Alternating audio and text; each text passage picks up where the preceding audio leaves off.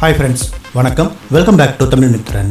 சர்க்கார் பட காட்சிகள் சர்ச்சைகளை ஏற்படுத்திட்டு வர இந்த நிலையில் சில ஆண்டுகளுக்கு முன்னாடி வெளியான தலைவா பட டைட்டிலின் கீழே டைம் டு லீட் அப்படிங்கிற வார்த்தைகளுக்கு அரசியல் பின்னணியிலிருந்து கடுமையான எதிர்ப்புகள் சத்தம் இல்லாமல் எழுந்தது. அதுக்கப்புறமா அந்த வார்த்தைகள் நீக்கப்பட்ட அப்புறமா தான் தலைவா படம் வெளியாச்சு. அந்த சமயத்தில் தளபதி விஜய் பேசியிருந்த வீடியோவை தற்போது அதிமுக மற்றும் டிடிவி தினகரன் கட்சியை சேர்ந்தவங்க சோசியல் மீடியாவில் வைரலாக ஷேர் பண்ணிட்டு இருக்காங்க.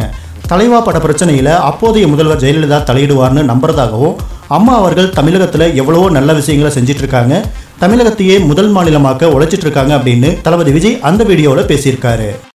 எல்லோருக்கும் வணக்கம். இந்த தலைவா திரைப்படம் சில தவிர்க்க முடியாத சில காரணங்கள்னால தமிழகத்தில் ரிலீஸ் ஆகலை.